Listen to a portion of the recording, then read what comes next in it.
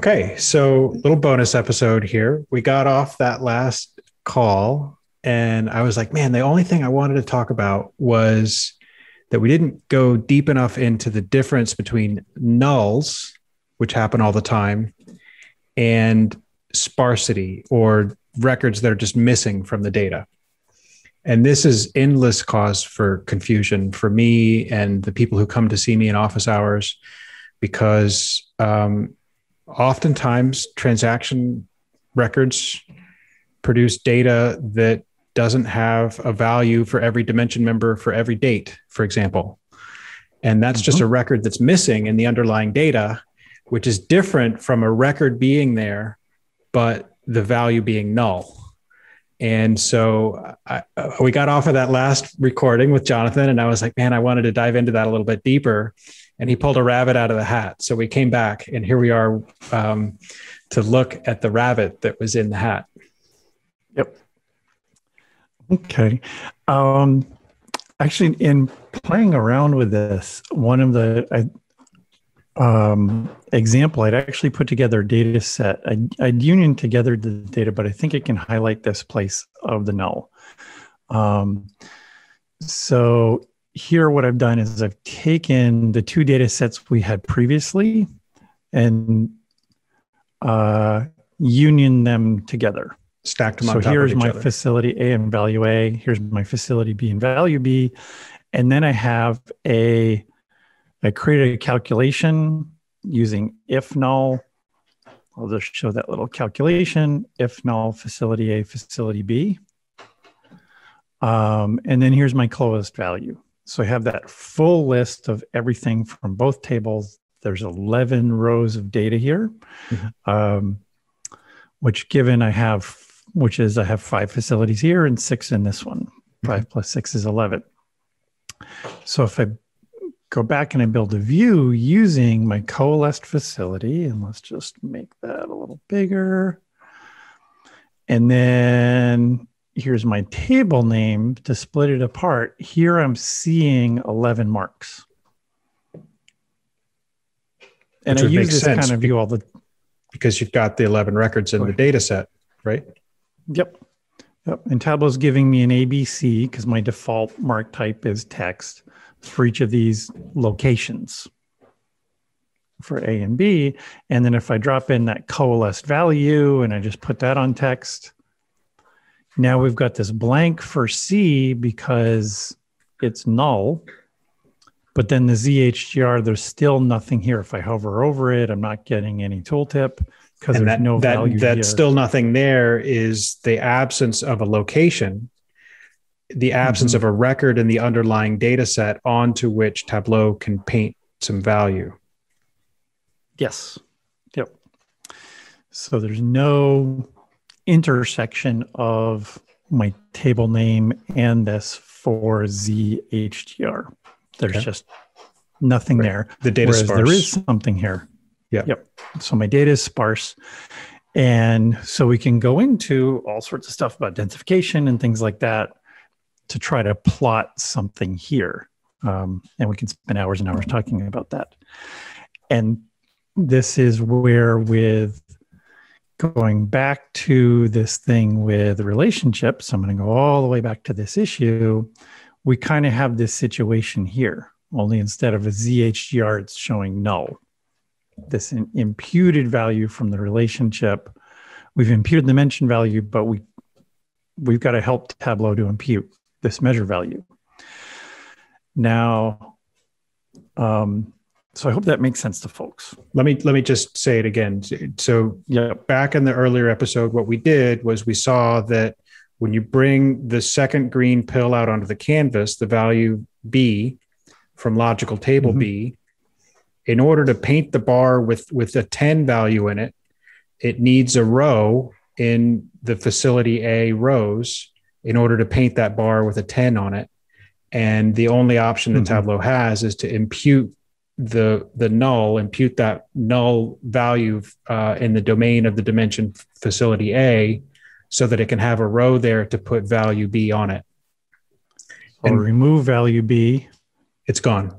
And so this is a very similar scenario to the union thing that you just showed, because we got there in a different way, but it's the same thing because they're just the data sparse.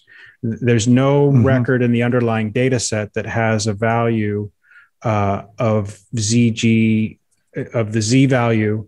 And that is the reason why there's not a location table. There's not a location there to put something on. Okay. Yep. Yeah. So that said, and this was the bit that I showed Keith after we were on our previous call that I had found in this diving and everything, is one of the things that I'll do to look at, okay, what is Tableau seeing right now is I'll use view data. And if we right click on an individual mark in the view, we'll get the view data for that mark. I'm just going to right click in the white space and do a view data. And now we're going to see what Tableau is seeing for the whole view. I usually use the analysis menu. So I'll go analysis view data, which is kind of the same thing, looking at the underlying records for the whole canvas. Yep. So here's this summary. And in this summary here, we've got our ZN sum of value A, and it zeroed out that C hospital that we talked about previously. And then here's a null value for that imputed facility, but it is not zeroed out. And this is, if you're kind of shaking your head about what's going on here, because it was certainly strange to me, let me take the ZN off of this. Up here. Because to me, this seems contrarian to everything we just talked about. Yep.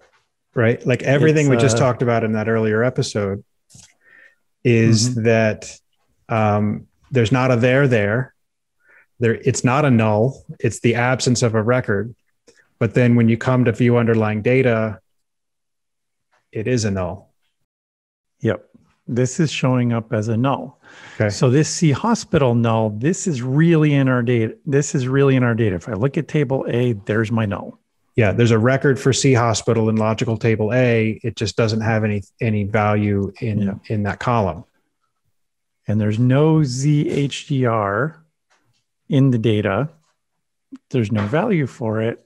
So Tableau is saying it needs to put something here. So it's showing this is null, but there's nothing here which we can get a sense of in our view, because in our view, we're only seeing that.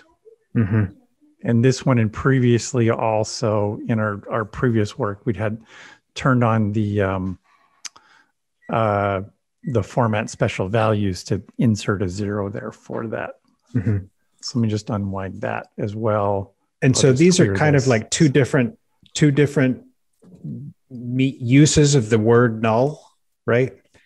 Like, and if I remember correctly, Bethany had mentioned that they thought about splitting hairs and calling them different things, and then they just decided, that would be even worse if we started to use different vocabulary for different types of nulls.